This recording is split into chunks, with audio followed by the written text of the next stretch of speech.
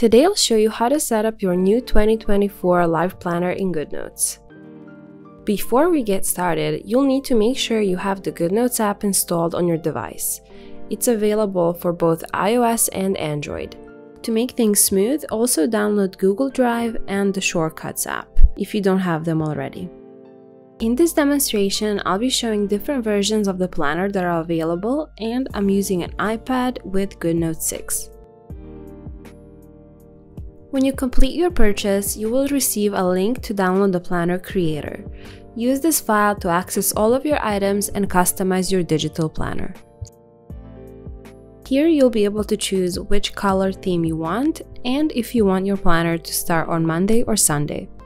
Now that you have your planner customized, let's import it to GoodNotes. To import the planner, click on the Download Planner button and Google Drive will open. From here, you can click on the three dots in the top right corner and select Open in GoodNotes.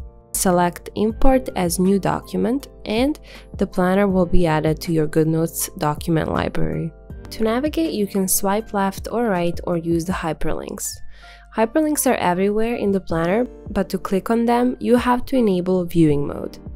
You can do this by clicking on the pencil button at the top. Hyperlinks help you get to any page in the planner with just a tap. All buttons you can see on the page are clickable, as well as dates that will lead you to the daily planner page. The index contains links to all extra planning templates, as well as links to your custom sections/notebooks that you can customize.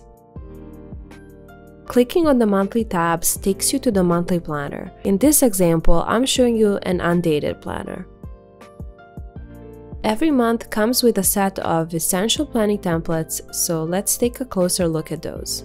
There's a master to-do list, monthly budget, meal plan, and workouts page.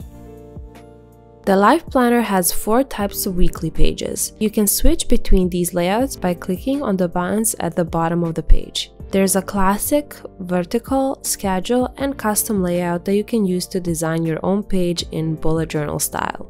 In an undated planner, you can access the daily pages at the top, whereas in the dated version of this planner, you would simply click on the date in the monthly or weekly page.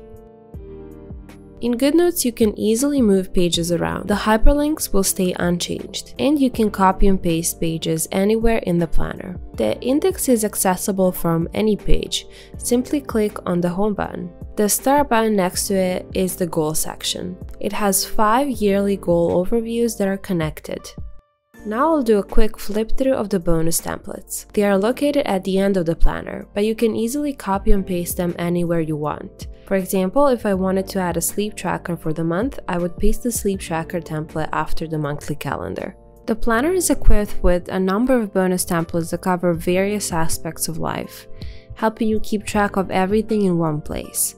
These templates cater to a wide range of needs and interests, ensuring that you can customize your planner to truly make it your own and to ensure it fits your lifestyle perfectly.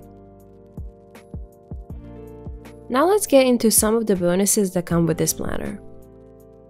This year, I introduced calendar integration for iPad devices. What this means is that you can create your events and reminders without exiting the planner. You can also open the Google Calendar app. Since digital planners are PDF files, you would still have to write the information in both places. In the Planner Creator file, you can start the installation process by clicking on the Download and Install Shortcut button.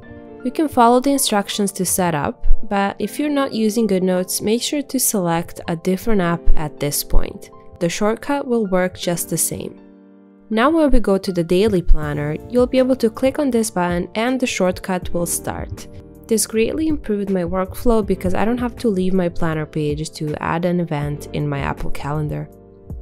The next thing that's included are digital stickers that give more functionality to your planner while also making your pages more aesthetic. I included cropped PNGs, and if you're using GoodNotes, I included Elements collection files. To import, click on the 3 dots next to the file. Click Open and wait for the menu to load. Now click on the GoodNotes icon. Make sure you are clicking on the icon and not the option in the menu because the collection won't open for some reason. Now wait for the stickers to load, and that's it. You can easily access stickers by using the Elements tool. This year, I also included more covers and icons if you want to make your planner look like an app. I'll show you how to use those now. When it comes to the covers, they come as a PDF, just like the planner. Simply import it the same way you imported the planner and choose a cover you like. Now you can copy and paste it as the first page of your planner file. If you go back to the Documents library, you'll see that the cover has changed.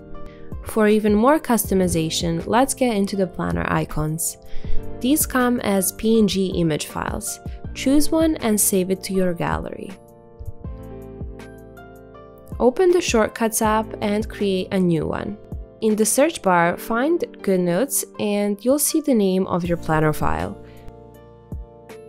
Now let's change the icon to your custom one. Click on Add to Home Screen, and here you'll find your custom image. When you click Add, the icon will appear on your home screen. I hope you found this video helpful. I will leave the links to this planner and other resources in the description. See you next time!